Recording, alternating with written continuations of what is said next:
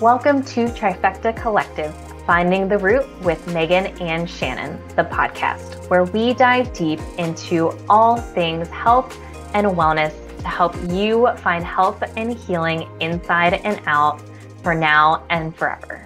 Hello, and welcome to Trifecta Collective, Finding the Root with Megan and Shannon. I am Megan Abbott, owner and founder of the holistic health practice Trifecta Collective. And this is my co-host and head practitioner, Shannon Callery. Welcome to the podcast. Hello. How's it going today? Yeah, it's going super good. Today we're doing one of many follow-up episodes that we will be recording here. And this is gut health part 2.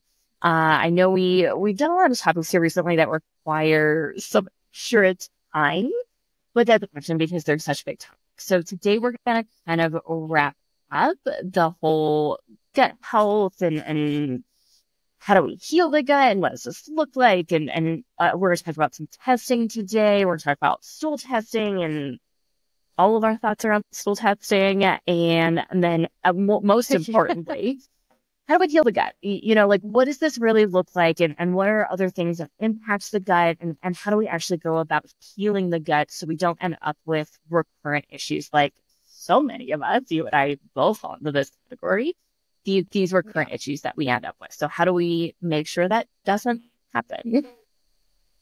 Yeah. And we, for part 1 of this, if you haven't listened to it, highly suggest going back and starting with that one because we dive really deep into just a lot of topics that are leading up to what we're about to talk about today. And we ended with food sensitivity testing last time, which I know people probably would love to hear all of our thoughts around that. So that was really a really good episode. So I do recommend going back and listening to it. Today we are going to start with stool testing though. Yeah. Stool testing is very, it's not our favorite. I'll start with that. It's definitely not our favorite way to test. But, there's so many other good tests out there. Like blood work is, we've talked about this many times before, a really good starting point. We can see a lot of different patterns throughout there. There's other functional testing like the organic acids test, which we have also talked about that on one of our podcast episodes.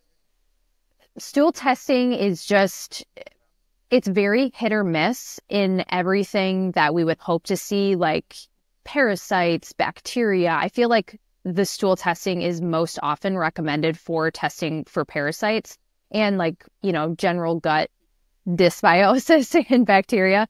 Megan's shaking her head if you can't see the video because we know that it's really, really hard to test for parasites through stool testing. Yeah. And here, so the overarching theme of today is just because you have gut issues doesn't mean it's all about the gut. And we really need to take a bigger look, a deeper look at what is really going on. Why is it going on? What are all of the things that are impacting the gut? And there's so many people out there in the holistic health world that are die hard, be all end all. It is only the gut. As long as we fix and heal the gut, and they often use elimination diets and pretty significant killing protocols sometimes without the rebuilding part of it, which we'll get into today. And I just, you and I have experienced working with these types of practitioners. And I mean, in my own healing journey, I took 5 stool tests, which is 5 too many. 4, we'll say 4. It is 4 too many. And some of them came back and looked great. And they were like, we're fine. You're good because the gut is good. And my gut was still not good. I was still having bloating and constipation and food sensitivities and all of these things. And stool testing is just so limited, which is why we very, very, very, very, very, very rarely ever recommend it. And here's the thing. So from a bacteria standpoint, yeah, it can be valuable in showing us different bacterial overgrowth, different types of beneficial bacteria that may be present too much or too little. We get a little bit of a look at the immune system, although it's very generalized. The way stool testing looks at the immune system when it comes to yeast and fungal issues, and I can't quite remember how much we touched on this in the last episode, but it takes a long time for yeast and fungal issues to show up in stool. They show up in urine much, much, much faster, which is why we prefer the organic when it comes to yeast and fungal issues. And, our stool it's really interesting. They have the, multiple days of stool testing. There's the one-off stool testing, but our stool is also, it's different. It's different most of the time when we go. And so we're seeing different things come out.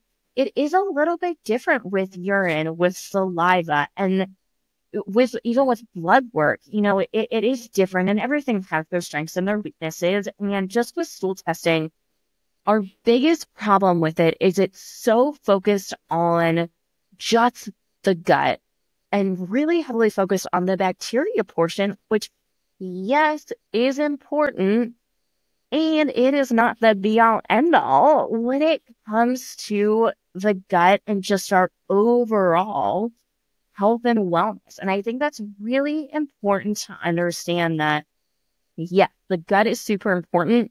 And there are so many things that impact the gut. And if we only look at the gut and only look at what our bacteria, what our gut flora looks like, we're missing so many things. And I know, and it does depend a little bit on what stool testing you've done, like the gut zoomer versus the GI map. Those are a little bit different. Some show like different, digestive enzymes and where those are, which, yes, once again, important information. And if we're not producing these things, why? Why are we not doing that? And our biggest, once again, and I feel like I just said this, but one of our biggest problems is with the stool testing is we're not getting any of those answers as to why. Like, why and how did this happen? And the stool test leaves us hanging with those answers. And that's our biggest problem with it. And it's, for me, if you're going to spend $200, I don't know what stool test is $200, but if you're spending $200 to $800, realistically, I mean, I have seen them for over $1,000 too. On a stool, yeah, exactly. On a stool test, you're wasting your money. There's so much other testing that you could be doing. And I think, once again, I'm not going to say the name of this company because they're very big in this space, but I'm in some groups with them and all of their practitioners, and just the test they recommend is a stool test all of the time. And it's like $500. And I've done that. I've done theirs. I've done the protocol. Killing and rebuilding protocols. And they're pretty garbage. And they don't focus on the correct things. And this is just a huge mistake. And this is why people end up with so many recurrent gut issues and spend so much time, so much money. That's honestly wasted. And once again, we fall into this category. I'm not just blaming other people. Yeah. We did this too. Mm-hmm. No, absolutely. I think I have taken 2 or 3 stool tests, and I mean, that's your answer right there. If you want to honestly, a stool test would probably be beneficial if you wanted to spend extra money on testing at the end of the program to see how much good bacteria you have. That would be a really great time to use it. But at that point, no one wants to spend that much more money on a test when we're already done healing. So, but yeah, I mean, if you're having to take this test over multiple times like we were, that right there tells you that you're not getting the most accurate results from it because you would have been healing the issues the first time. So yeah, stool testing is not our favorite form of testing to use by any means. We much prefer an oat test or blood work as a starting point. And again, too, with blood work, we can see bacteria trends within your blood work, and it's much more affordable as well. Great place to start for tests. But we're missing these other things. So when we start to talk about so yes, you have some sort of gut dysbiosis going on. Maybe you have a bacterial imbalance going on in your gut. So then we have to start to ask ourselves, well, why? Why did that happen? What went wrong throughout the process in my body to where I can't process this out as normal and move on with my day? And that's the part that we're not going to get that answer from that stool test. So, and that's where this other testing, like I said, we can see some of the stuff in blood work. We can definitely see it show up in an O test. We can get tons of information from the O test as far as heavy metals, some bacterial, fungal stuff, mold, so much from that test. And those are the big things. Those are the root and the why behind why your gut couldn't handle that bacteria in the first place. We have to see, is there parasites going on? Do you have heavy metals? Is there mold involved? Are you in an active viral flare right now? Those are the bigger things underneath that we actually need to see and look out for. Exactly. And, just one other thing, I'm just remembering what all, everything that comes up in a stool test. H. pylori is another one. I just want to make sure we're trying to get everything in there and address all the questions here as best we can. Yep. H. pylori will show up in a stool test oftentimes, not always, but oftentimes also, once again, depends on what stool test you choose to use. But once again, H. pylori is a symptom. It is not a root cause. And cool, that's great information. And when we go in and do work around bacteria, yeast, fungus, and parasites, specifically in the gut, one of the products that we use from Cell-Core Care 2, it is killing H. pylori, SIBO, C. diff, yeast issues, fungal issues, candida overgrowth issues, all of these things. And once again, I can't quite remember how much we dove into this in the first part of gut health, but, I think a really important thing to understand too, with any of these overgrowth issues, and I know we definitely talked about this on the parasite episode, is all of these things exist in our body. We have bacteria, all kinds of bacteria. And we should have all kinds of bacteria in our body. Same thing, we should have all kinds of yeast in our body and some fungal stuff in our body and parasites in our body. And the real question is, when we have these overgrowth issues, the question is, why and how did this happen? There were checks and balances that our body had to keep all of these things where they're supposed to be and in the amount they're supposed to be. And when they end up in a place they're not supposed to be, like in our small intestine with SIBO, or in an amount that's overwhelming for our body, like with parasites, parasite overgrowth, a candida overgrowth, that's when the issue really comes into play, where these things have now shifted and moved and grown to a point where our body cannot handle them. And once again, if we just go in and kill and do this killing work, of course, we didn't reestablish those checks and balances as to how and why they got there in the first place. The other thing with parasites is, with parasites, and if you are interested in this, go back to our parasite episode. We do a real deep dive into this. Parasites are very, very sneaky. There's all kinds of direct blood tests, like for ringworm and all these things. And then you can do a parasite section on a lot of stool testing. You can add that on, or certain ones will have it, some won't. Really hard to find. All 5 of my stool tests never showed parasites. And I had a massive parasite problem. And when I went back and started looking at all of my blood work, the CBC with differential, specifically the relationship between the monocytes, eosinophils, and basophils, the parasite pattern was there from start.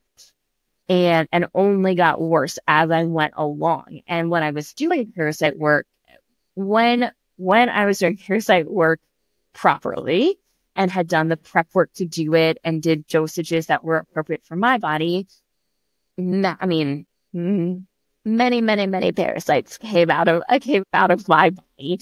And every once in a while, anytime I do a full moon protocol, I'll sometimes get that. It's not very often, but yeah, it was a really serious problem for me that went unseen, unknown.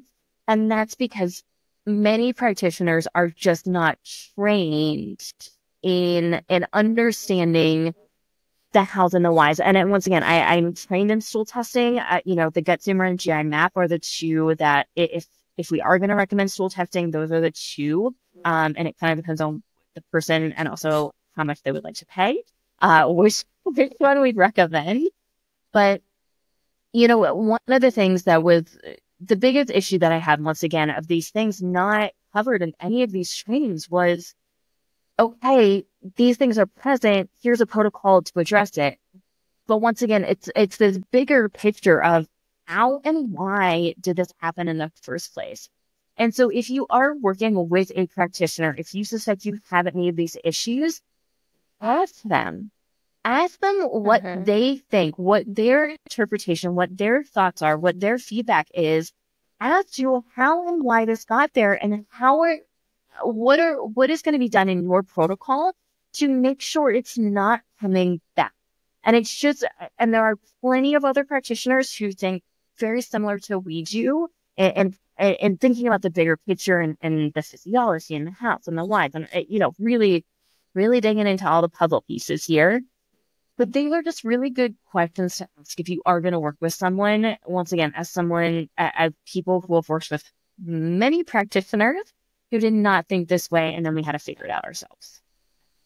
Yeah. I mean, same thing for me. Like, looking back on all my blood work, once I went through all this training, and I'm like, oh my God, these parasites were like intense patterns, and they've been here the entire time, and just no one knew how to point it out, and they didn't show up in stool tests, so it was immediately ruled out. And like, I had all the other things that went with it, like horrible sensitivities, digestion issues, like all these things, and it was just missed. And I will say too, because they are so sneaky, by all means, like when I look at someone's blood work and they're presenting with like GI issues, or maybe not that intense of GI issues, and we might not see like a really strong parasite pattern, but if there's other things going on, like I said, digestion issues and whatnot, we are most likely still going to address parasites because they are so sneaky. And I mean, we haven't had any, I'm trying to think if we've had like a single client that has not said like, hey, I didn't see anything in my stool the entire time. You know what I mean? Like, that's just not, it's not common to not have parasites go along with issues because it's like that, it's that co-infection piece. And I know we've talked about this before.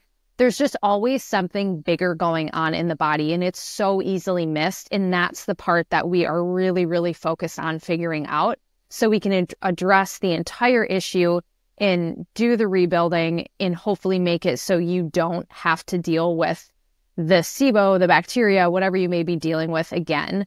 And there's also another really big part to this too, which we have talked about numerous times again, but it's that nervous system piece. Like that, it's such a big piece here. We can do all the supplement work that we want to try and clear out the gut, heal it, build it back up, put it together. If we can't get our nervous system regulated during that time, or even start to work on it, it's going to make everything very difficult and probably really hard to get you to the place that you desire to be at. Exactly. I just had something else pop up, maybe one last thing before we move on to like the more stereotypical 5 phases of gut healing. And that is, there's a trend going on right now. I don't think it's a huge trend, but I have seen it and I am aware of it on social media, specifically on TikTok is where I've mostly seen this, of anemia issues being blamed on SIBO. And while I think there's some validity to gut issues and anemia issues, which are also, anemia is another very complicated topic. Be sure to stay tuned for our blood work part 2. We will touch on this, and then we'll probably also do a whole other episode on anemia and just iron in general. And I will say more often, and correct me if I'm wrong, Shannon, I'd say more often than not, if someone is presenting with chronic anemia issues, almost always parasites are playing a massive role here. In various types. There's also not one type of it. You're not just anemic. There are also varying degrees and levels and reasons and types of anemia. And so it's really important to understand that, which most of these people who I have seen are not, do not seem to be well trained and well versed in that. And they're just blaming these bacterial overgrowths as to the quote unquote root cause of anemia, which once again, there's various forms of anemia, but I just think that it is important to address just because I have seen that trend that it's more often parasites than actual bacteria issues. Once again, not saying bacteria overgrowth issues aren't present, because yeah, they definitely could be, and they commonly are. So definitely things to look out for. And once again, understanding, okay, it's not that simple when it comes to anemia. 1, 2, bacteria overgrowths alone are not going to just like randomly cause anemia. There's going to be some bigger reasons why, and once again, why and how that anemia got there in the first place, and also why and how the bacterial overgrowth got there in the first place. Yeah, I have not seen this trend, but in just to throw this out there too, which I'm sure we're going to talk about this when we do blood work part 2, but I know a lot of people think that iron deficiency and anemia are the same thing, and they are absolutely not.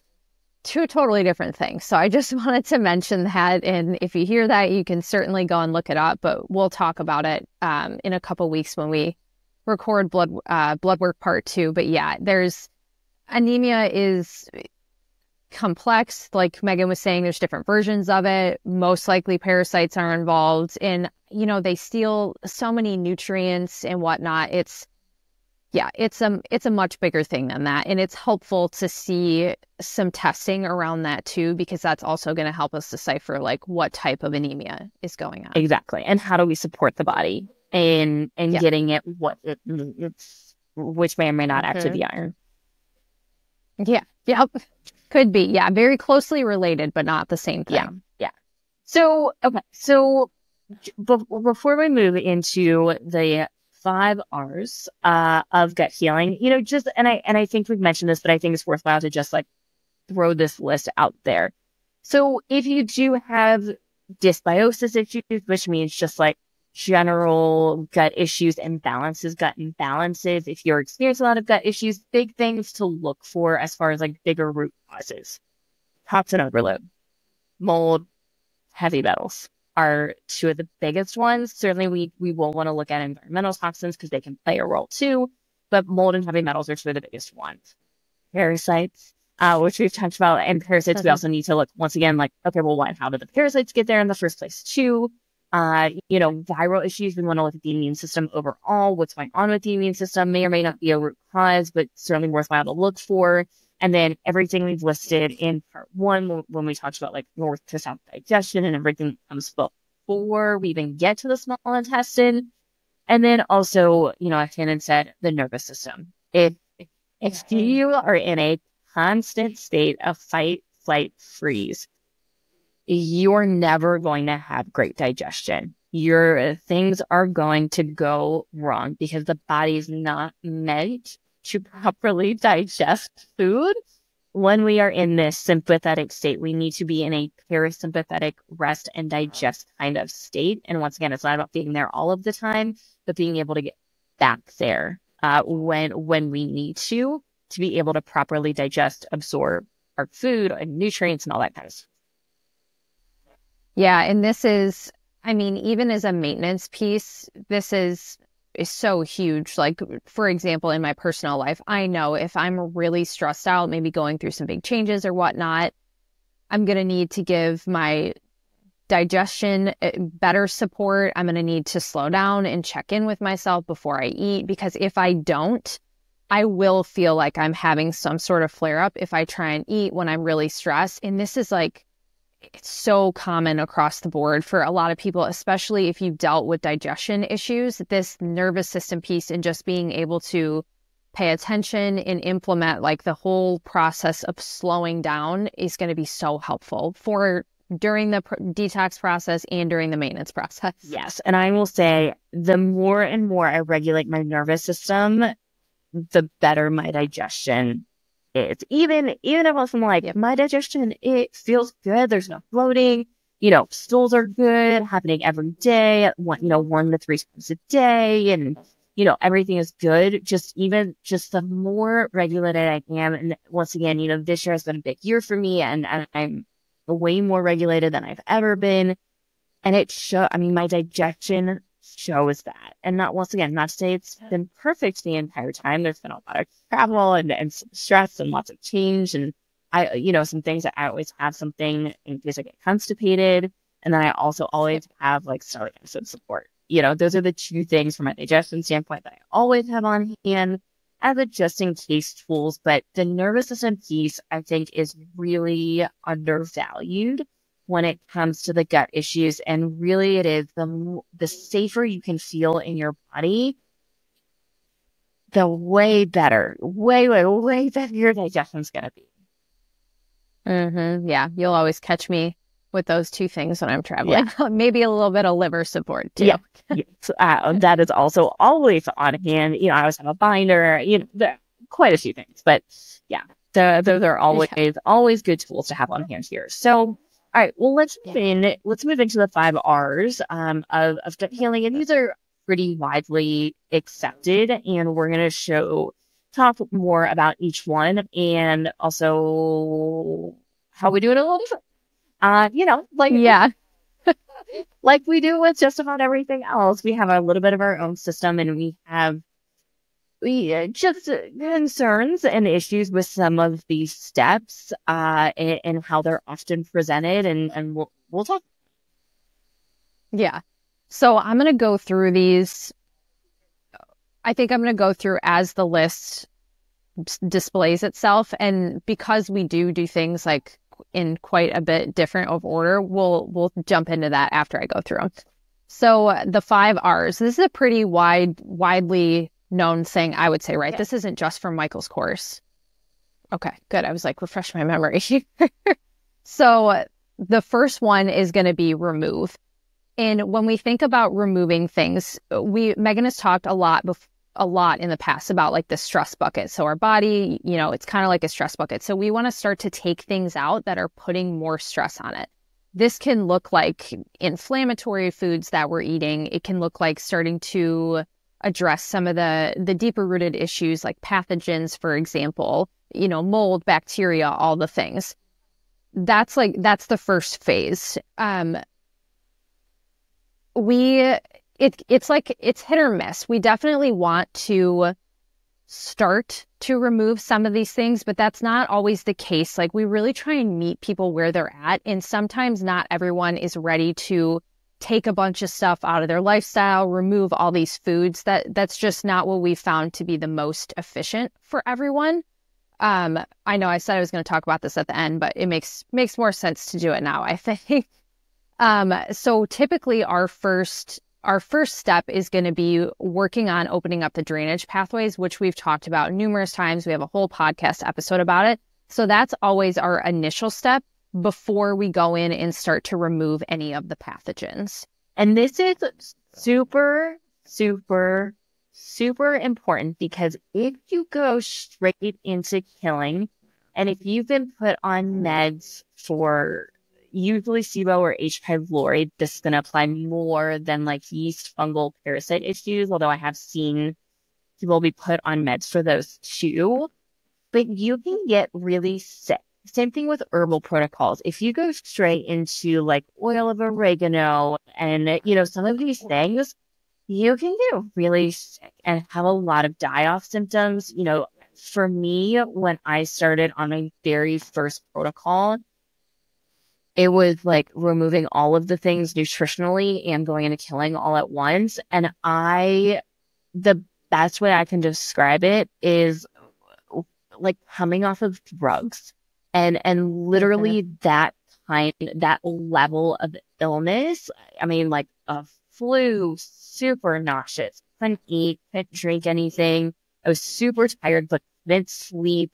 I mean, it was terrible. And it was 2 weeks I went through this. I also dropped weight very quickly on that, and in not a good way. And, I felt so awful. I mean, I was shaky, tremors were happening. It was really like a clinical detox that I should not have been put through. And I went, it was a really strict elimination diet, and I was on, 18 to 25 supplements all at once that all happened all together, which is mind blowing to us now. But I didn't know anything. That was, this is what my practitioner said, and I trusted him, and he was really smart. And I still think he's really smart, and I don't think that's the right way to do things. So, the other thing, if you've listened to many of our other episodes, we do have a lot of hesitation in putting people on strict elimination diets. And for a lot of reasons, the first being mental and emotional. People can get a lot of food fears. It can be done for too long. It can not be good for the body. You can detox just from an elimination diet. It's very stressful. And our whole goal during this process of helping people heal is to reduce stress inside and outside of the body, that stress bucket. Like, how do we take things out of that bucket so we have more room? And an elimination diet, for most people, not for all people, but for most people, that actually adds something to their bucket and can add things in a very big way that can be too much for the body. So that is why we, by and large, do not use elimination diets. We are thoroughly trained in how to do them. We've done almost all of them and spent many years on them. And so we will use them as needed, but they are not needed for the vast majority of people. And so when we think about removing, it's almost like we do the opposite of we add some things. We add in, can we add in more protein? And we'll talk about this in a later episode too, when we dive deeper into this in one of our upcoming episodes here. But protein is so important and so underutilized, and it's also a really sneaky way to limit carbs, maybe not the best source of carbs, and sugars. And so just increasing protein will decrease those cravings. And so that's a huge thing that we will add. Certainly we will talk about, can we swap out inflammatory oils? Like if someone's eating a ton of processed foods, can we add some more whole foods in there and maybe remove some of that processed foods? And we'll talk about different options and sorts and kind of thing. And then we're adding in lifestyle things, to support the liver, to support the nervous system, add in just maybe a couple things from a supplement perspective to support the body from a nutrient perspective, from these liver detox pathway support. That's really our first step. And the goal here is to kind of a couple of things. One, how do we give the body some more nutrients that it needs right off the bat? Because that's going to be not stressful. If the body has more nutrients that it needs, specifically if you have gut overgrowth issues, you're going to have nutrient deficiencies. By the way, most of us have nutrient deficiencies if we're not staying on top of them. It's very hard to get all of the nutrients you need from food. It's very, very challenging. So how can we add in more nutrients? And then how can we add in things that are going to reduce stress, like castor oil packs for the liver, or a bath, or a 5-minute meditation a day, or some breath work?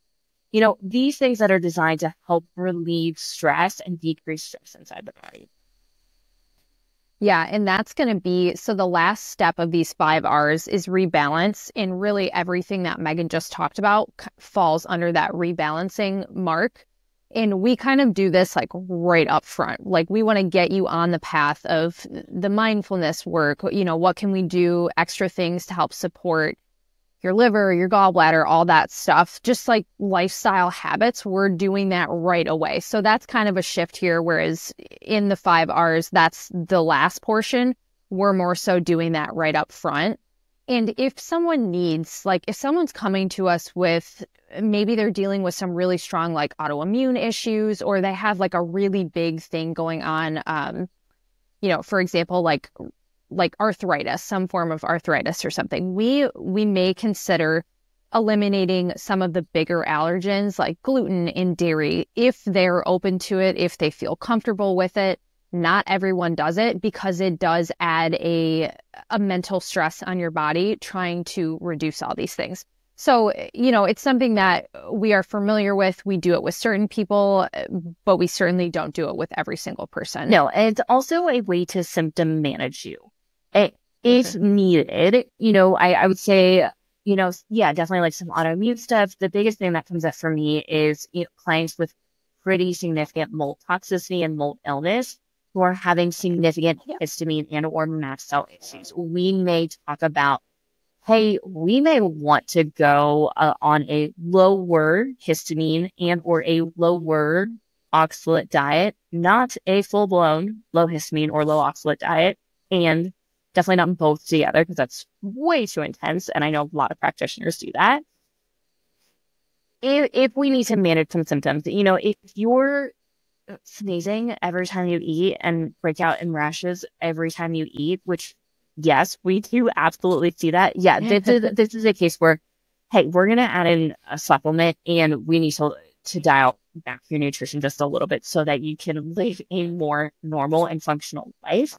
Once again, someone's own mental and emotional health plays a really big role in this. And if they are mentally and emotionally in a good enough place to do these types of elimination diets, yeah, we will absolutely do that. But once again, that plays a really big role. Most of these quote unquote therapeutic diets, elimination style diets, are a way to manage symptoms. Low FODMAP, classic. It is a way to manage quote unquote IBS, which is almost always SIBO. But all you're doing with that is letting the bacteria go into hiding because you're not feeding them anymore. They're going to hide behind biofilms, and medication's not going to cut it. Good luck with supplements too, because you're never going to get them all. So this is why this is such an important piece of this. The rebalancing piece. One thing I noticed, I've been in the health and wellness industry for about 10 years, almost 10 years now. And one of the biggest mistakes that I was seeing, and I'm guilty of this, I have not always done this in my career, and I have learned the hard way how important this is when we work with a client, our goal is not only to help them heal, which, yes, that's a huge part of it. It's really about the longevity of their overall health. And most of the lifestyle things, habits, nutritional things that we recommend are not only going to be beneficial in their healing journey, but more importantly for us, they are going to be super valuable lifelong skills. Protein, there's a study that's recirculating right now, and I don't know why it's all of a sudden recirculating. It's a study from 2004, I think it is, about, when people start turning 30, we lose 3 to 8% of, muscle mass every decade, and then protein, a higher protein diet is the way to combat that. Once again, I'm not sure why this study is all of a sudden coming back around. Good study for sure. Yeah. 20 years old. It still has value. Wow. Yeah. And once again, I just don't know why it's recirculating now. But yeah, we put a huge emphasis on protein because we know most people don't eat enough protein. Protein's also very balancing for blood sugar. It has a lot of nutrients. It helps stimulate stomach acid. All of these things, there's a lot of reasons. And it's going to help as we age. A higher protein diet is generally recommended to help prevent, especially in women, osteoporosis, osteopenia, low muscle mass, low bone density issues, all of these types of things. So why would we not try and incorporate that now? Because it's also going to be beneficial in someone's healing journey. So, just these things overall, having a daily mindfulness practice, who is that not going to benefit? It's such a good idea for everyone. And if someone can be working with us and talking to us on a very regular basis and the accountability piece, why would we not start that right away so that they get really in the habit? And so by the time that they're done working with us, they've been doing it every day for months and months and months. The likelihood of them being able to stick with that long term goes up drastically. And this is a big reason why we incorporate, chewing your food, taking a few big deep breaths before you eat, not chugging water while you're eating. All of these things have so much value long term. And once again, it's not about doing all of these things all at once, but if we can start these pretty early on and they're getting accountability with us as they're doing it, the likelihood of those habits sticking around long term goes up so much. Yeah. And this kind of goes into the next two. So the next two on the list are replace and reinoculate. So ideally, we're not doing this until we've done all the killing and got the big stuff out. However, these things that Megan are talking about, they are helping support digestion right up front. If we can get you to stop chugging water around meals, to slow down, take a couple deep breaths, to check in with yourself, those two things right there are going to help you digest your food. So that takes away us needing to potentially add in another supplement. I mean, our goal is always to keep you on the least amount of supplements as we can. In that right there, like those are two things that can really help with digestion support. So, we're still doing these things. It just looks like slightly different than the order shows. With that being said, if someone is coming to us, we see both things, honestly. We see people who have a really desperate need for HCl support. Maybe they're struggling with like acid reflux all the time. Maybe they're taking PPIs to help prevent the acid reflux, quote unquote. If that's the case, all of these people they're gonna have different protocols. Sometimes we need to do some soothing beforehand. We might use different supplements. We might incorporate different teas or aloe juice. It's different for each person, honestly. Some people, when they start to go through the drainage support right in the beginning, they see changes and shifts, and we don't need to add in other supplements to help with enzymes and HCl. We actually can wait until the end to do that when we start to add in like the probiotics and the prebiotics to fully rebuild the gut and protect yourself again. So it just looks so different for each person. I mean, now that I'm looking at this list, I'm like, there's no way that we could ever go down and follow each step for each person because it's just so different for everyone. Yeah, exactly. And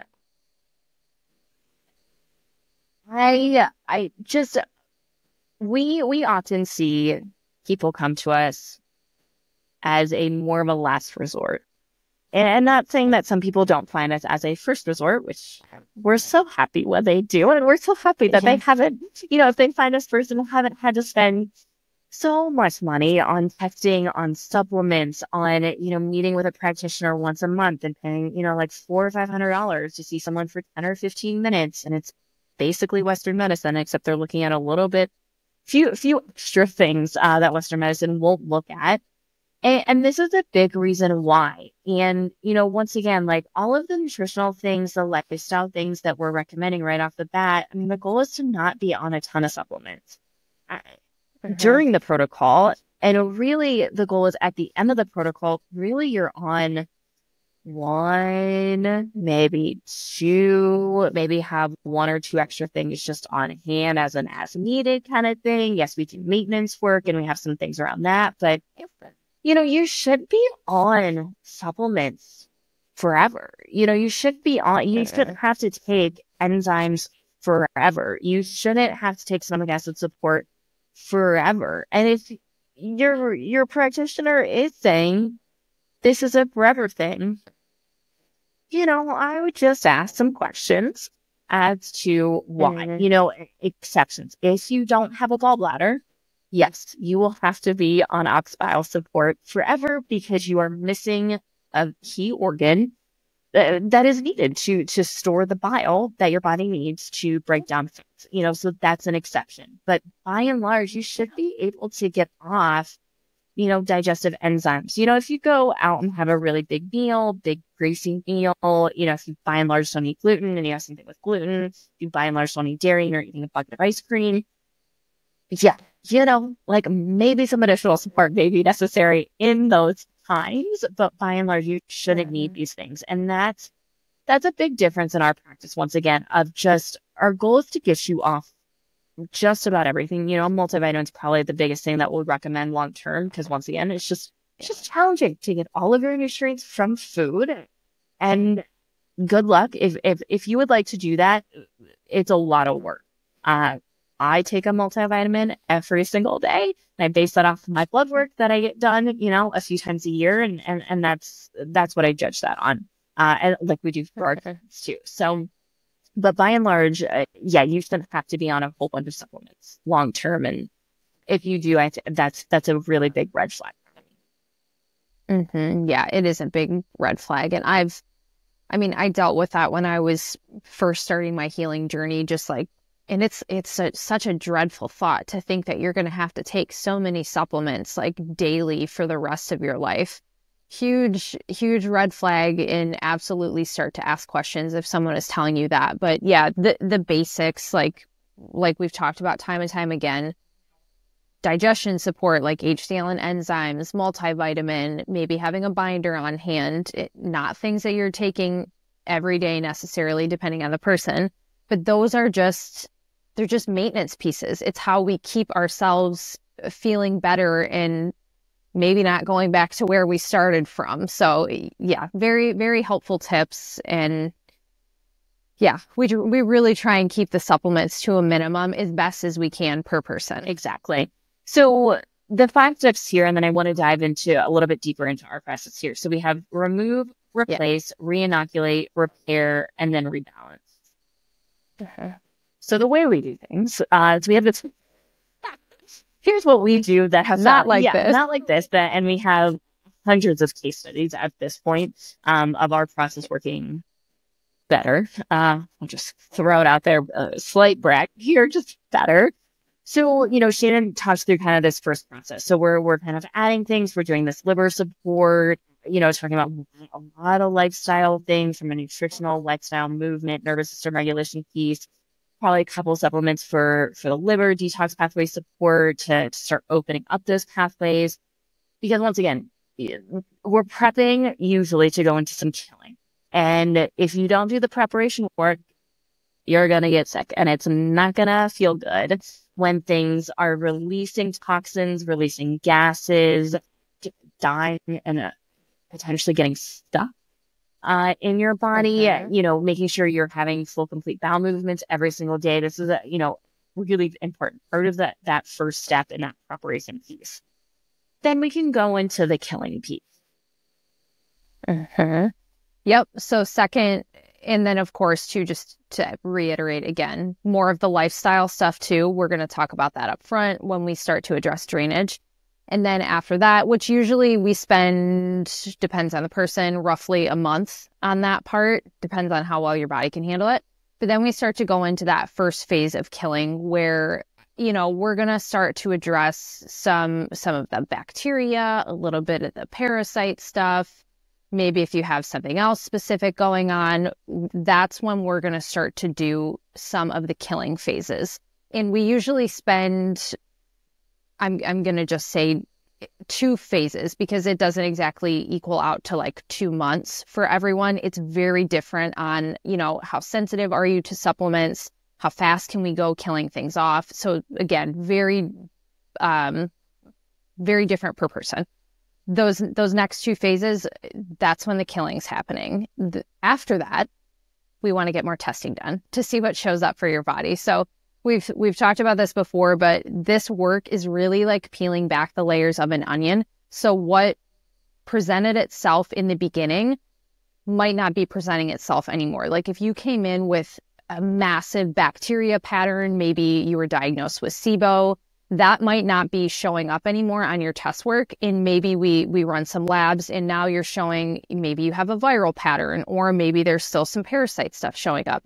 We need to retest after doing that initial 2 phases of detox work to see what is presenting itself now, if anything. Sometimes you're good to go and we can kind of go into the rebuilding phases, but I would say most often people's bodies are ready to work on the next thing that's presenting itself. Exactly. So kind of this phase 2, phase 3, the way I like to describe it is, so say, quote unquote, phase 2. And once again, this is really general because it doesn't stick for person to person, but, quote unquote, phase 2, we're going to do bacteria, yeast, fungus, and parasites in the gut.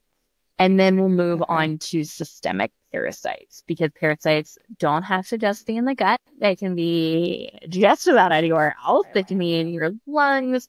For women, especially if you have things like PCOS, any sort of fibroid type issues, even like endometriosis, a lot of times the root cause is parasites. And so, some of the work that we'll do is like, once again, systemic parasites and making sure we're getting parasites out from a lot of the big places, very much in your sinuses. They can be in your brain. They can be all over the place. And I know it's like creepy to think about, but that's why we do the systemic parasite work. And then we're also doing, using binders, because when anything dies, they're going to release things into the body. We want to make sure that we're binding all that up. Most people were also, specifically with systemic parasites, unless someone's presenting with mold, we'll often do some heavy metal work because parasites are known to hold on to heavy metals in particular. So we'll do some heavy metal work in there. And then this is a big difference between us and many, many other practices and a lot of the work that I've done. So before we will move on from the healing phase, we require testing. It is really a non-negotiable, and it's just blood work, whether it's through us or through your physician.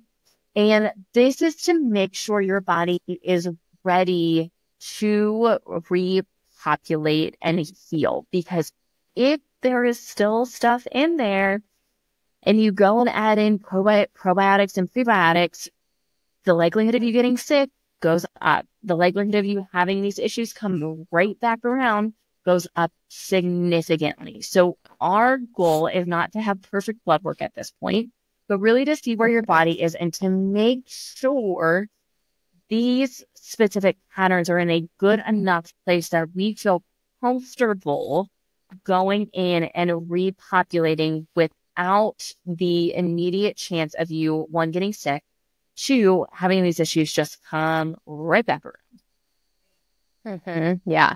And it's not always blood work too. So if you're someone who all of a sudden starts presenting with a handful of other issues, maybe that look like similar to some mold stuff, and we're not 100% sure and we want to be 100% sure before we do rebuilding, we would recommend some functional testing like an OAT test to see what's showing up. And I mean, I have a handful of people right now, that's the path that we're on, just because when we want to get people started and they already have blood work, maybe they're not ready to spend that amount of money on testing. Maybe they didn't even know that this could potentially be an issue when we first started, because that happens pretty frequently too.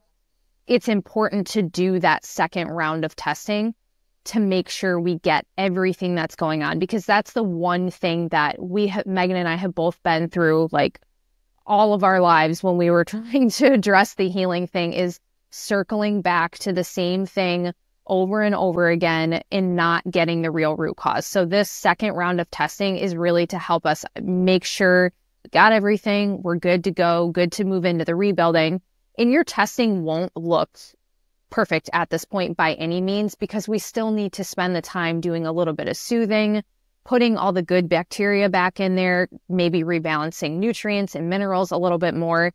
And if you want to get testing after the rebuild, we love seeing that too, because it's really fun to have all three to look at and compare and see how much better they've gotten. Exactly. And yeah, it's so important that we make sure everything is cleared out, because once again, Shannon and I have been through killing and rebuilding and killing and rebuilding. And every time you kill, you have to rebuild, and then you be ready to kill. And it's a lot. And so we try and take that piece out of it as much as possible. So we will not reintroduce probiotics and prebiotics until we feel very, very confident that your body is ready. And this is kind of the final piece to a lot of your gut issues in particular, to make sure that your body is ready to be repopulated, to be soothed, to heal and seal these things.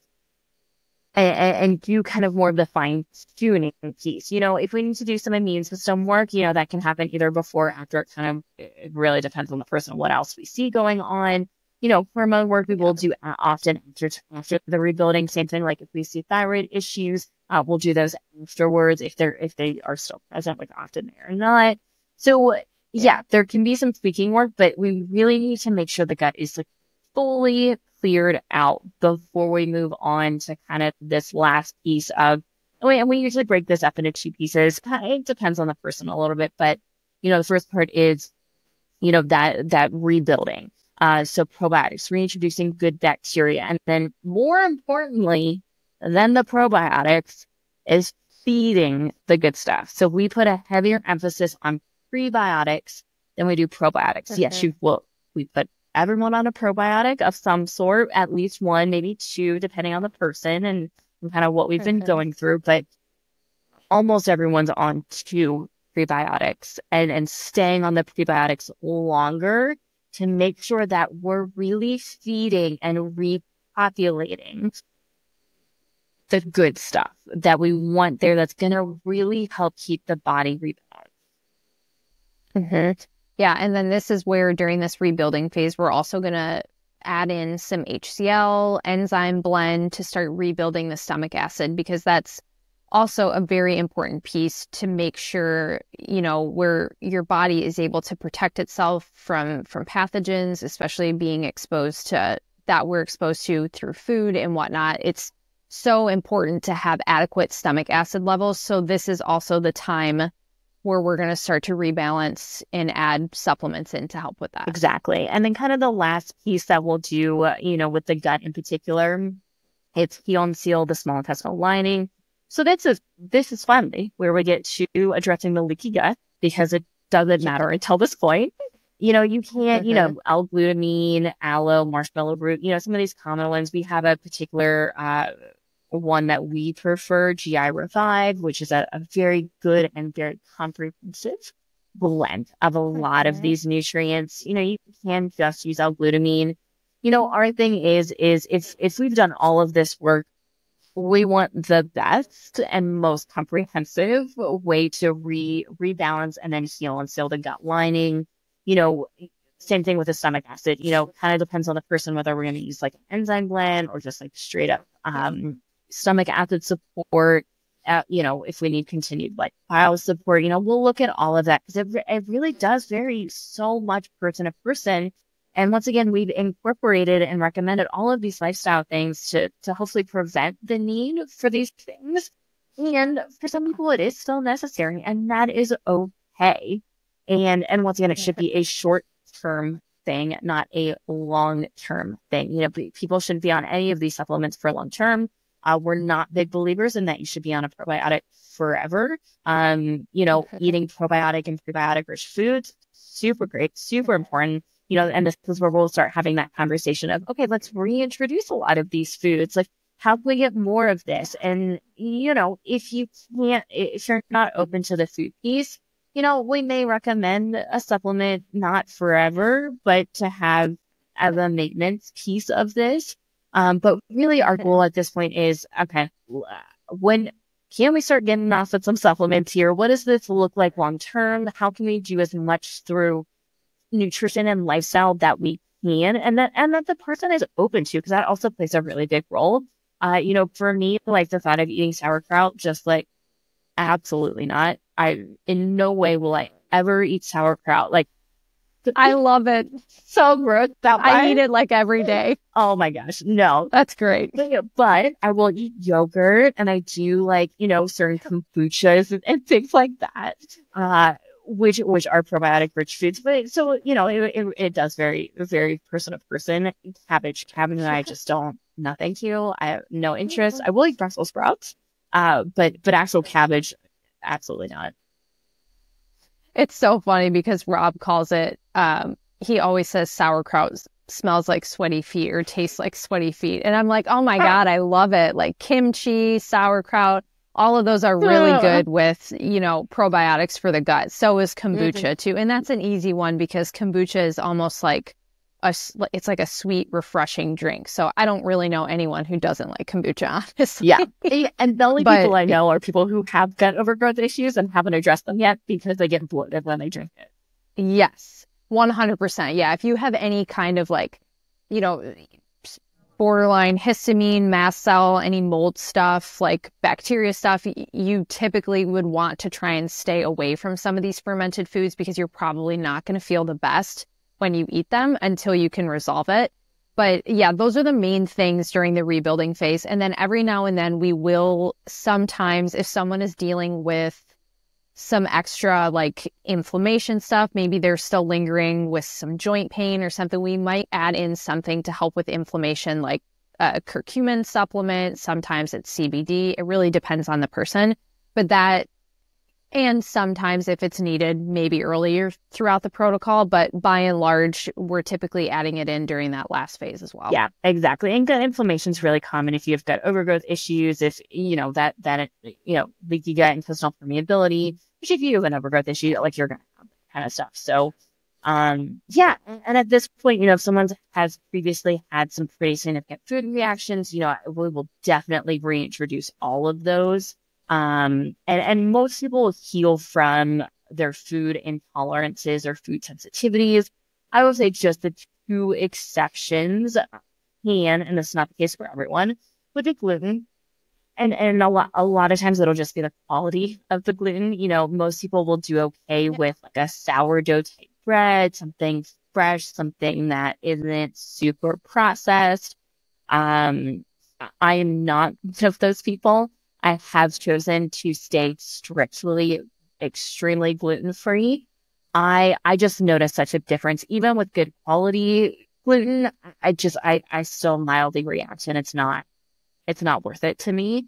And same thing with dairy. Sometimes dairy people will continue to not do well with that. Once again, the quality really matters. Someone may do well with a whole milk, raw dairy, goat or sheep's milk based dairy products. For me, I've been lactose intolerant my entire life. I was in elementary school when I stopped eating dairy. So for me, that was never a big deal. I'll certainly eat cheese here and there, particularly goat and sheep's milk based cheese. And I do just fine with that. But when I get into whole, even raw dairy, I still just don't feel the. Yeah. It's very different per person. I mean, I'm kind of on the same boat. Like I can tolerate sheep, goat's milk. I would like to try like raw cow's milk products again at some point. I don't think I'm there quite yet.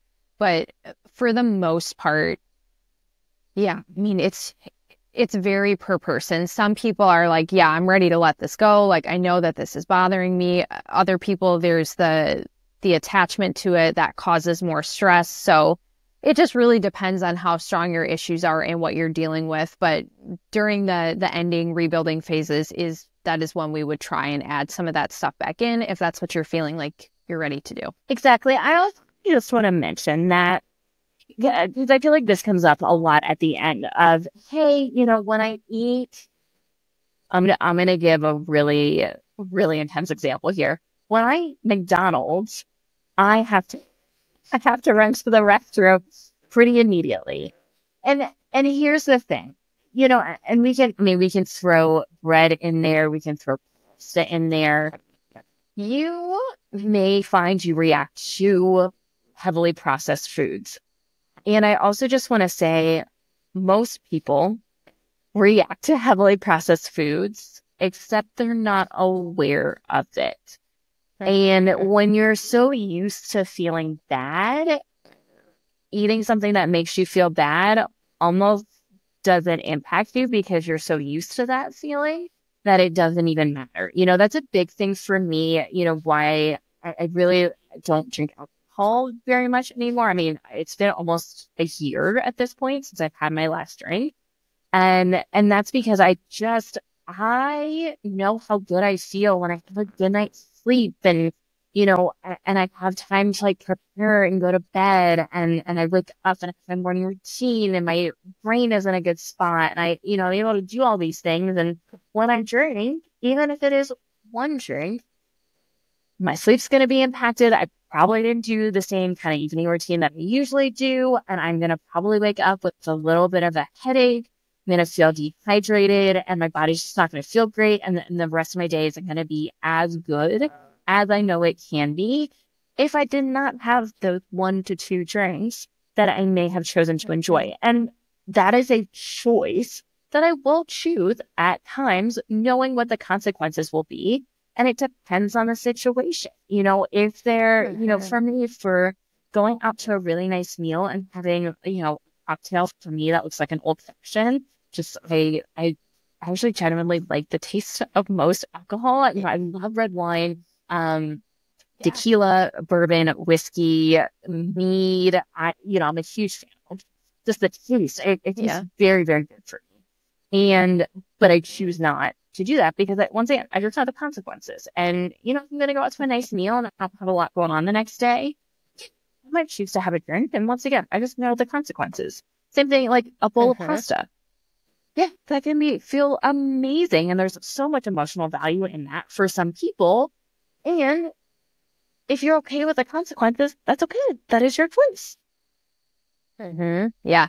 Yeah, I'm the same way. And I'm so glad you brought that up too, because it's just so different. There's so many things that play a part in that too. But I feel like, and I just had this happen with someone where they ate something that they hadn't ate since we started the program, and they got all these bad reactions from it.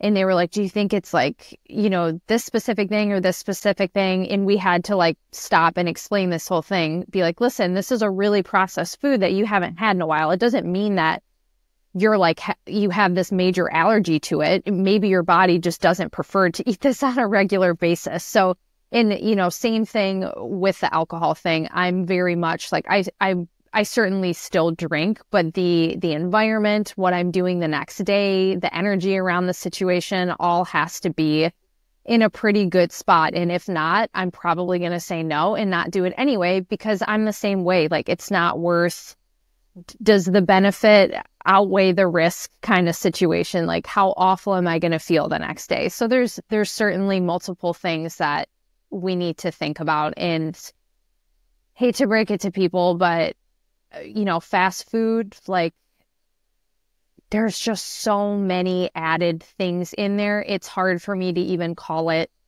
like real food. So it just depends on how you look at it. And when you start to go through something like our program and make these changes, we talk about more food quality, sometimes at the beginning, more so at the end when we get like more in depth with it. But when you start to make those changes, most likely you're instantly going to notice a difference in energy levels and how you feel. And then when you try to add that stuff back in, you're going to notice it right away, how it affects your body, how it makes you feel. So yeah, just something to pay attention to. Yeah. And it's choices. It's your life. It's your choices. Yeah. And it's, there's no right or wrong way. It's just how you would choose to live your life. And, for us, like, by and large, we're going to make the decisions to eat pretty clean because we know how good we can feel. And we know what some of these other foods don't make us feel very good. And we don't want to feel that way. So, yeah, there's often choices that people are making towards the end. And, just the other thing I'll just kind of to wrap up here, that I'll throw in here is, when, for example, for me, when my stress is really high, I am going to choose to eat a little bit differently than when I am not very stressed, because as we've talked about to nauseam probably at this point, the nervous system makes a big difference in how you digest food. So, if I'm under a lot of stress, I'm going to probably try, at least do my best to very, very, very much reduce any processed food and really focus on whole clean proteins and really good veggies and some like starchier carbs that are, like vegetable based oftentimes. When many people, when they are stressed, might make the opposite choice and eat a little bit more processed type foods. And I know timing is a factor here. And if you're very stressed, you may have less time. But these are all things that I very much think about when my stress is higher, because I know my digestion can be impacted. And I'm just going to be conscious and aware of that and do my best to continue to feel as good as I can. And that's just one aspect of it. Yeah. This certainly doesn't mean like, this is just coming to mind, so I want to add it in, because a lot of people think that when we're talking about, generally, I don't like using the word like clean food. Megan, I know you don't either. But sometimes it is what it is. We have to describe it some way. So that's our choice. But when it comes to like raw veggies and stuff, that kind of falls into something where it's a little bit iffy, because when our digestion is struggling, we're really not going to be able to break down something like raw veggies. So you kind of have to get to know your body and know yourself. And there's an energy piece to it too. Certainly when I'm feeling stressed or a certain way, I naturally want more comforting foods like warm, soft, maybe some starchier stuff like potatoes. It really looks different for everyone. But if you can, and it will most likely be difficult in some aspect, putting the better quality food in your body is only going to help in the long run, especially when it comes to the digestion factor. Yeah, exactly. So that's gut health. Part 2, we could probably do a part 3 just because there's so much that goes into gut health. But thank you for sticking around with us. We hope you learned a ton, especially between these 2 episodes. This is one of our all-time favorite topics because gut health is so important and we just see it done not great. Is the phrase I will use when it comes to this. So thank you for joining us. As always, like, subscribe, follow. If it resonates, a 5-star review. All of that stuff really, really, really means the world to us, and we really appreciate seeing all of that. And thanks for joining us, and we will see you next time.